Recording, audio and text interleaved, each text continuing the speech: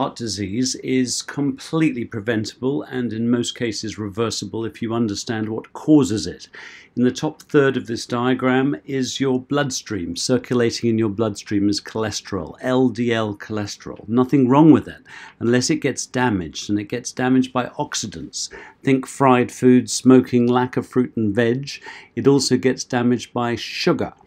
If you eat a low GL diet, that doesn't happen. If you increase your intake of antioxidants, again, the cholesterol stays normal. When it's abnormal, damaged, the immune cells, these white blobby things, gobble it up, and they become full of damaged cholesterol called foam cells, and foam cells will lodge in your arteries, and your arteries can get damaged by homocysteine, which happens if you don't have enough B vitamins. So have enough B vitamins, and that is going to prevent that. Now, in your bloodstream you have omega-3s. They help to keep your blood thin, and in the muscles inside the arteries, magnesium helps to relax them. So too does nitrate in beetroot and beetroot juice, so they're going to lower your blood pressure. If you put all this lot together, you're simply not going to get heart disease.